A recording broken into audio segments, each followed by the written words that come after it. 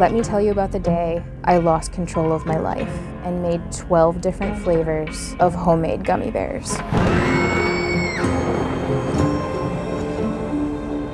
Is making your own gummy bears from scratch kind of fun? Sure, yeah. But if you do decide to make homemade gummy bears, you should be prepared to confront a darkness that lies deep inside you that you never knew was there. It all started when I learned you can buy gummy bear molds from the internet.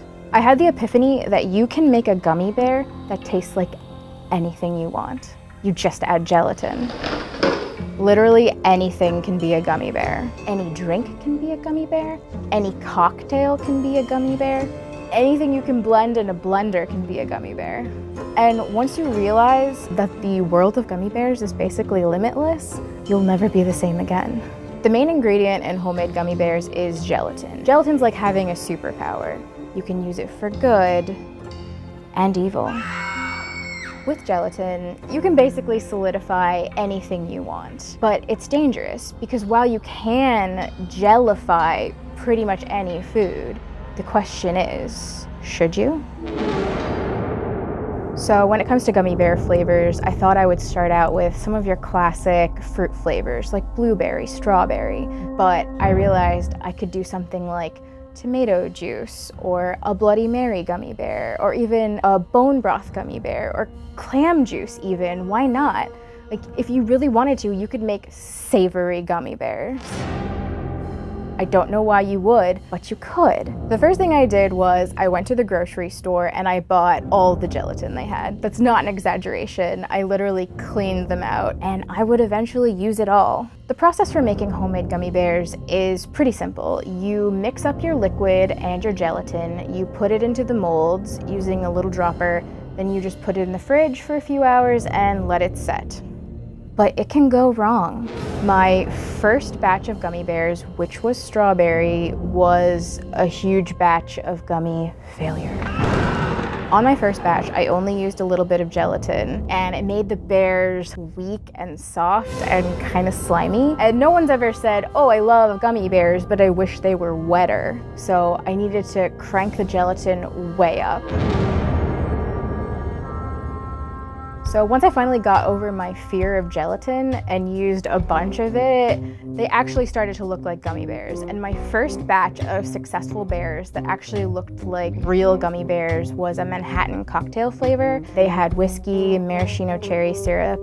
I wanted them to taste like an episode of Mad Men, and I feel like if Don Draper tried these, he would spit them into the trash. You ask me if I like it. I don't. But I thought they tasted good, and they actually looked like real gummy bears. The most difficult part of the process is actually taking the bears out of the mold. You have to take each tiny bear out individually, and it takes forever. Once I nailed the formula, I just kept making more bears in new and more exotic flavors, and I couldn't stop. There was creamsicle, there was matcha, there was coffee, there was apple cider for fall, there was rosé, there was even a margarita bear with tequila, lime, and salt. So a tiny voice in my head kept saying, maybe you should stop making gummy bears now. But I couldn't stop. I just kept thinking of new flavors I wanted to try, and I spent hours taking little bears out of molds, making gummy bears. I could not stop. So I'm almost too embarrassed to say how many gummy bears I made. I don't really want people to know that this is how I spent my time, but I made 1,000 gummy bears. That's too many gummy bears. I would recommend homemade gummy bears probably to no one, but if you have a really interesting flavor you want to try, or if you want to make a very slightly healthier alternative to candy, it's a good thing to try. But mostly, you should make homemade gummy bears if you want to feel powerful. Like, the rules of candy don't apply to you, and you want to make hundreds of tiny edible bear friends. Do I think that making homemade gummy bears was a good use of my time? No. But am I glad I did it? Sure, why not?